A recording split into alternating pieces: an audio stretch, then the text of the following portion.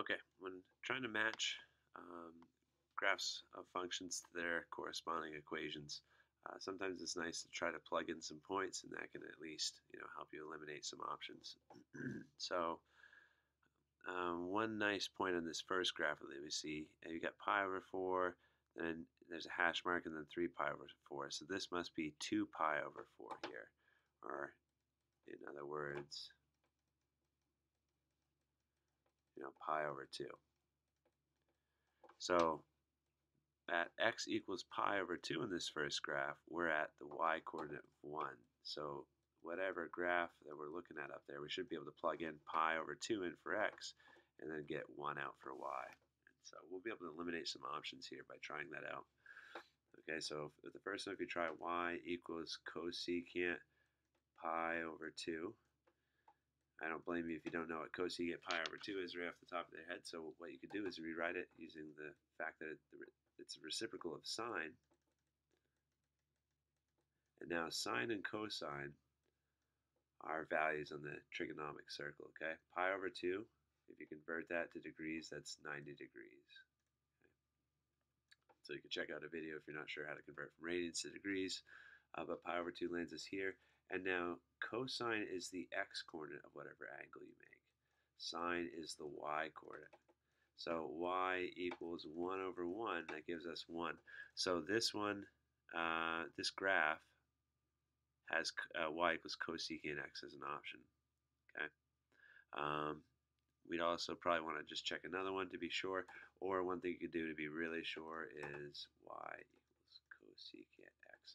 You could use like a graphing program online like Desmos.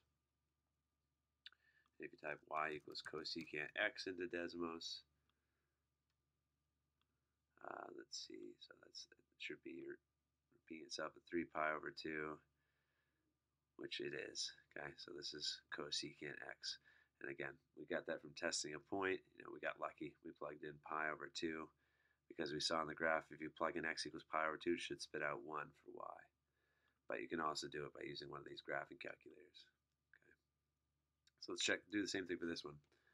This graph, if you plug in x equals 0, right on the y-axis, if you plug in 0 in for x, you should get out 2 for y. Okay. So let's see which graph might make that happen. You can try plugging in, we've already ruled out cosecant x. We could try plugging in 0 in for tangent. But one way to rule tangent out is the graph of tangent should look something like this. Okay, it doesn't make these u's and upside down u shapes like we're seeing over here. So we can save ourselves some time realizing it's not tangent.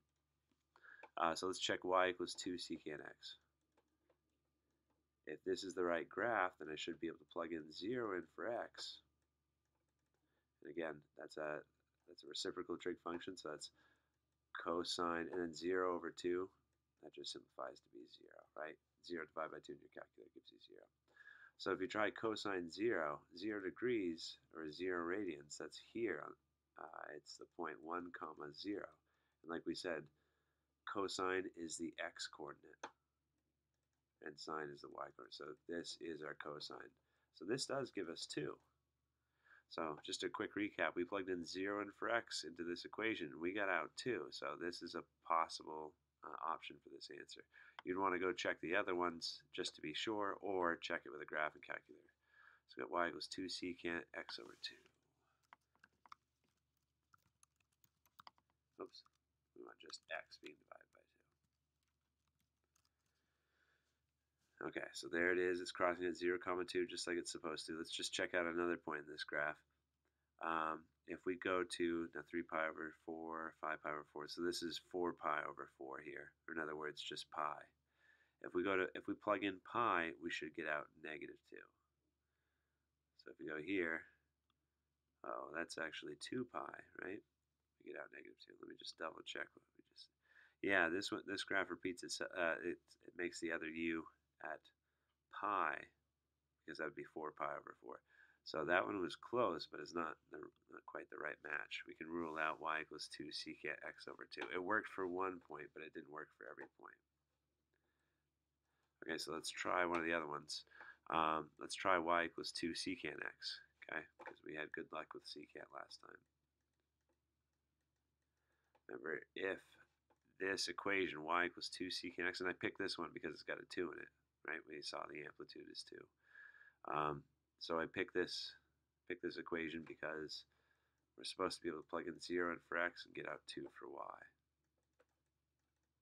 And again, secant is 1 over cosine. And we just said cosine of 0 is 1.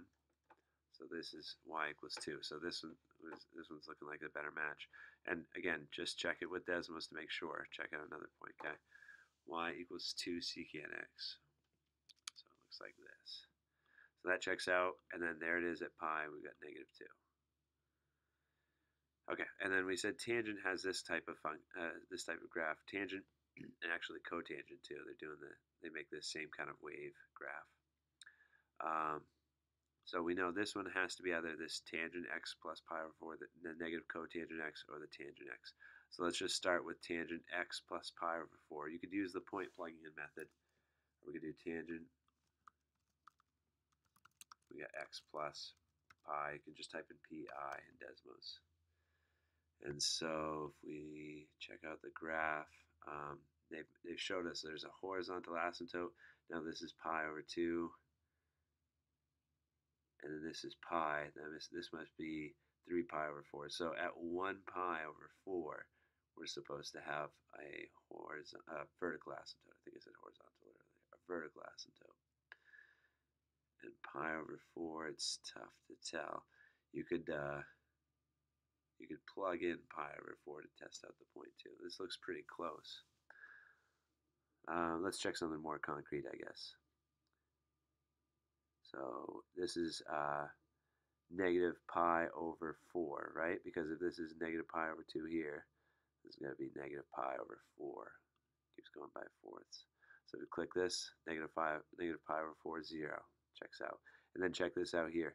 If this is pi over 4, this is 2 pi over 4. In other words, pi over 2. This is 3 pi over 4, and this is 4 pi over 4. All right, so at 3 pi over 4, we should be crossing the x-axis, and this graph does. So we just found by using Desmos and checking out a few points, tangent x plus pi over 4 is our solution. Okay, so definitely encourage doing both. Trying out some points because that helps us understand the trig a little bit better. But then checking yourself with Desmos saves you some time.